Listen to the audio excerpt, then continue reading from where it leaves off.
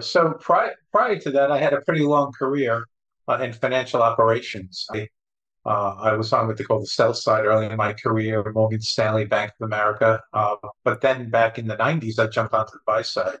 Very fortunate to get into what was considered the premier hedge fund at the time, Tiger Management.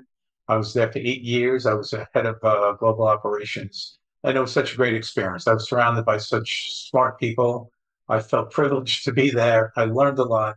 And it kind of set me on my way of having a lot more confidence to do what I eventually did much later on. So I ran global operations for two major hedge funds, Tiger Management, as well as Highbridge Capital.